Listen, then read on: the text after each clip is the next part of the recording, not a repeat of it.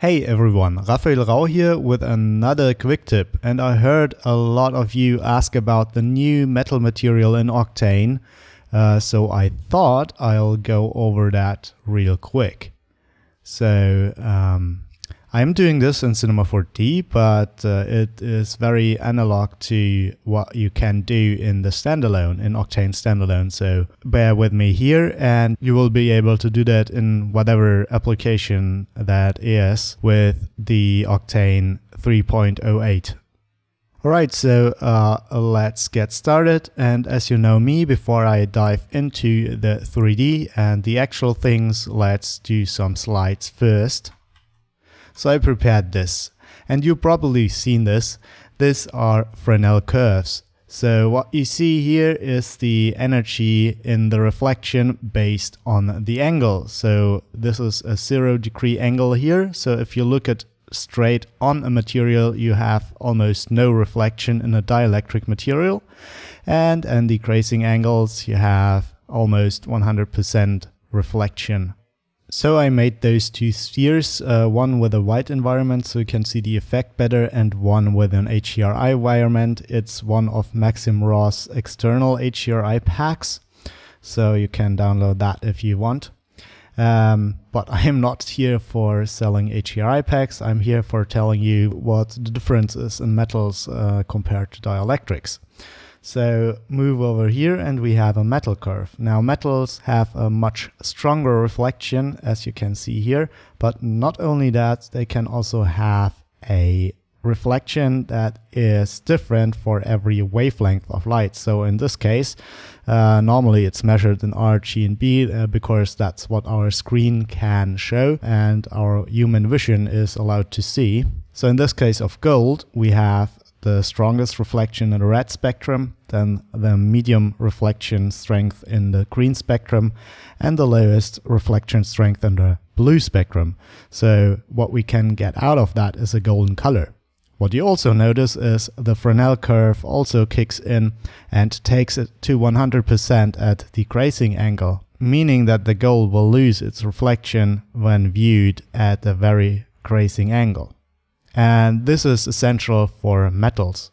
So let's jump back into our scene and see how we can do some golden material.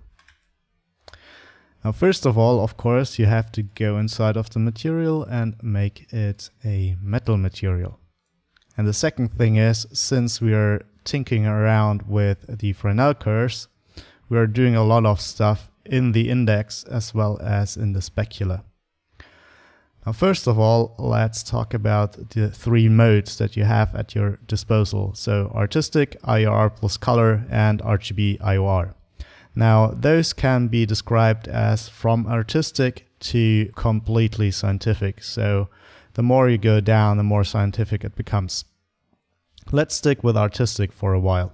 So with artistic, you have full control of the color and the brightness of the metal without setting any scientific values. So whenever I change something in here and it's in artistic mode, nothing will happen in here. And this is because you need to go into the specular and set your color here. So when I turn down the float value here, you can see that the metal is actually getting darker. And fun fact, if I put 0.04 in here, you get a dielectric. But that is not of concern for now, because you want to make metals, right? So let's make a golden metal.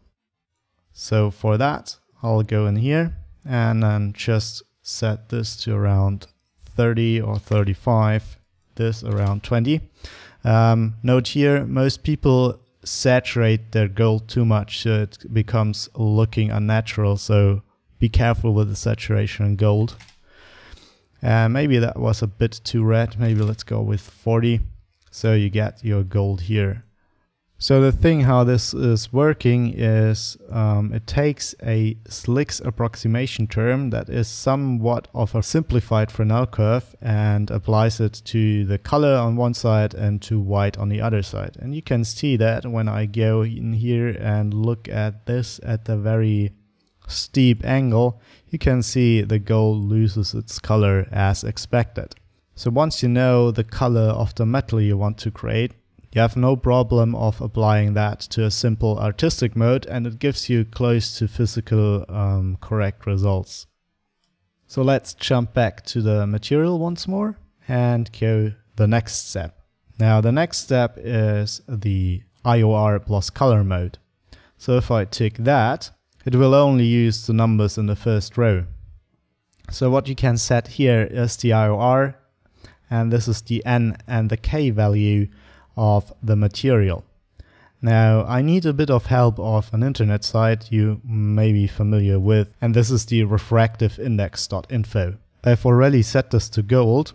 What else you need to do is to select a line D. So this is the median of the visible wavelengths, sort of. So at least for my research I've done, this is the value you'd go with if you want to make a material that is not colored or non-colored. And what this gives you for the gold is that N and K value. So you take those and put it in here. So that was 2.7979, I think it was. Let's see if I was right. Yeah, okay. So those are the magic values that produce that lovely metal curve for you if you go back, something like that here. So how does the color come in right now? So the color comes from the specular, and only the color comes from the specular. So no matter what brightness you choose, it will always only choose the color from here and leave out the brightness to the curve you entered here. So this way it's a mix between artistic and the completely scientific model. So if you're not satisfied with the color, if you want to do copper or something like that, you can go more in the reddish one and take it there. And if the color is too bright for you, or the reflection is too bright for copper for you, your taste, you can take down the reflection strength with the scientific values. Alright, leaves us with the last thing, the RGB IOR. For the RGB IOR, now this turns red because I have entered some values here, so let's reset those. For the RGB IOR, every one of those three columns here is used to determine the color. And on the Octane website, it is determined that they use different wavelengths. Let's just go through how you do that. It's rather simple. So you have to keep those numbers in mind, and those are rather easy. It's 0.65, so it's a wavelength of 650 nanometers. And then just copy and paste those numbers in the first column. And if I did that right, let's try one more time. Copy, right, paste. And then you go ahead and put in 0.55 and then copy and paste those numbers in the second row. As you can see, you can do sorts of crazy effects here if you want to, because the curves of course are mixed to the wavelength of the light. And then you have to go 35 and put those values in here. And now you have created a somewhat, I say somewhat because Octane uses 8 bands of wavelength because it's a multi-spectral sampler and we only have 3. But if you would have 8 here, it would be overkill, so the guys of Octane made it simpler and put just RGB values in here. So if you go to another material, of course, you get different values. So if I go to aluminium or brass or something like that, it would show you different values. And if you put those values for 0.65, 0.45 and 0.55 in here, so 55 is the green spectrum, then you'd get the color of this metal. In this case, it would be brass. So it would be rather similar to what gold looks like. So I guess that was all what I wanted to talk about to you right now. So just the artistic, the IOR plus color, and the RGB plus IRR. A side note here, since the 3.08 version, Octane also has different material models here. So this is the standard model that was always in Octane, but they also gained a Beckman, a GGX, and a Ward model. Now I use GGX a lot because it models the reflections of the surfaces quite realistically. So let's real quick see what the difference is here. Now the difference comes mostly down to the roughness. So if I go to the roughness and with the normal model, with the old model, set it to a value of 1, you can see that there's still some highlight there. That means it's not completely rough.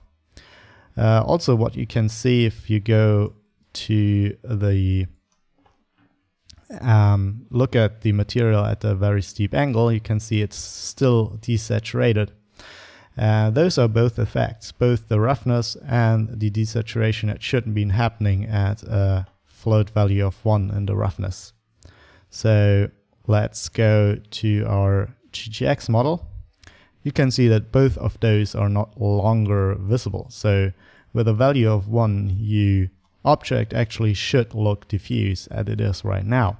And it shouldn't be desaturating on the edges, which it isn't. And that's a good thing. So whenever I do materials with the new Octane, with the 3.08, I'll be sure to set this to mostly GGX, but generally everything else than Octane.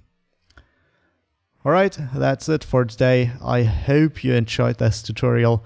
I might have been a bit rusty since I haven't done tutorials for such a long time, so I apologize for any inconvenience during the cut because I had to redo stuff a lot to bring you what I wanted to say to the screen. Hopefully that worked.